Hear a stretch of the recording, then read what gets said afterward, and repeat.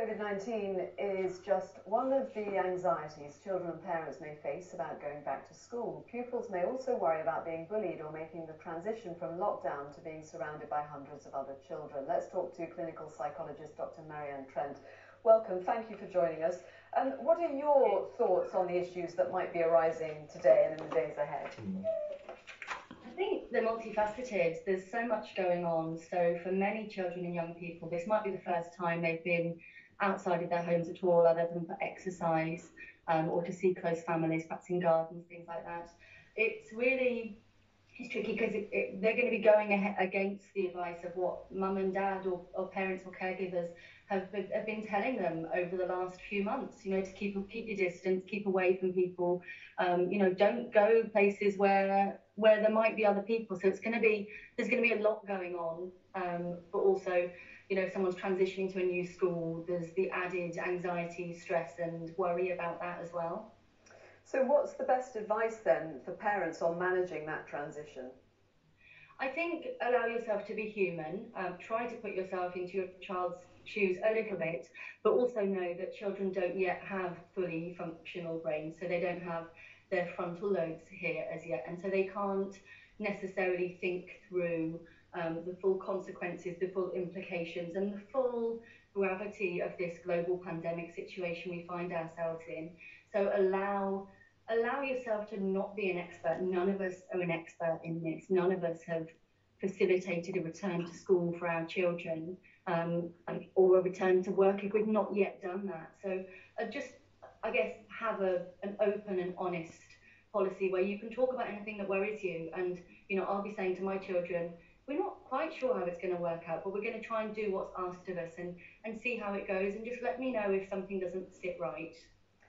And what you're saying is obviously excellent advice, and it doesn't always come easily or naturally, because often a very normal and understandable first response when a child is distressed is to say, don't worry, it's going to be fine, and just try to brush it off. What impact does that have on a child who's feeling in need of being heard? Of course, we really, as humans, are not great at tolerating distress in other people. And that's around for grief, that's around for anxiety. We want other people to feel good. We don't want people to feel awful. It's hard to watch as a human, it's hard to watch as a mammal, to see other people being distressed. So there can be a natural tendency to kind of distract somebody and cheer them up and direct them in a slightly different environment, but in a different perspective. But what we need to do is go, gosh, yeah, I know that is really tricky, isn't it? How did that make you feel? Is there anything I can do to help with that? Rather than necessarily trying to fix a problem which really might not be fixable at this stage. This is brand new territory. And so some simple words where you're not trying to fix can actually have a greater result in terms of actually fixing how they're feeling. Is that what you're saying? Absolutely. It's about being validated. It's about being contained and heard.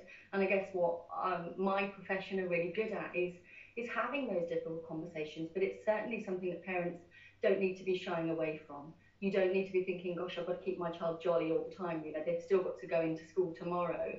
But what is important is, in terms of trauma debrief, like little mini trauma debriefs, is having a chance to think about how it's felt at the time, So, we can have a tendency to say, did you have a really good day? Was it brilliant? Did you love it?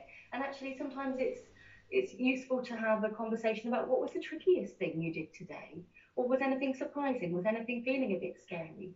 We don't need to, the child's experienced that in their day anyway. We don't need to shy away from that. We can give a forum where that we can hear negative stuff as well as good stuff. And what advice to the many parents who will find themselves in the position of saying, what happened at school today? And the child just says nothing and doesn't want to talk. Yeah. What's the best thing to do? That is a puzzle. I mean, sometimes children don't want to talk about it right the second they get in. But for children with perhaps neurodevelopmental conditions, they're never going to want to talk about it anyway. And sometimes it can be really useful to have like a checkbox of kind of things that a child can go to if they feel they want to talk but struggle to find the words. So what was the best thing that happened to me today? Was anything worrying? Would you want to talk to mummy or daddy or someone else about X, Y, Z that happened today? Not everybody wants to talk about it the second they get in. And, it might be an opportunity to really get back to basics and think about trying to eat around a table or trying to eat all at the same time without the TV on, without a distraction on, just to open up that communication, to see what comes out and to use it as a space of containment. We've been around our children, believe me, we've been around our children for months now. It's going to be different. Change is tricky. We've just got to allow ourselves and allow our children to grow into that change. We can't expect ourselves to be experts in things we've never done before. Good advice. Dr. Marianne Trent, thank you very much. Thank you. Bye. Woo-woo! On the group of campaigners representing